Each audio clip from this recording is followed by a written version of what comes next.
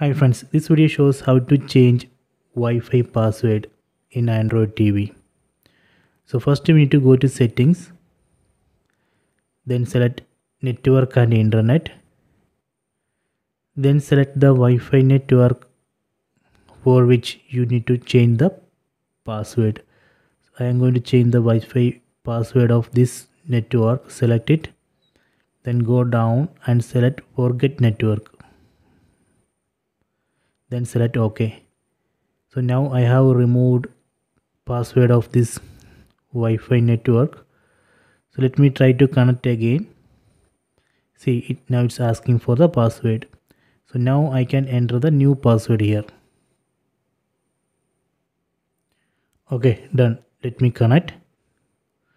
Now it's trying to connect.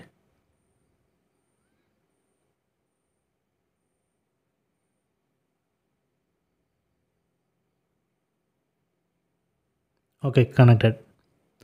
So this way we can change Wi-Fi password in Android TV. So please try this.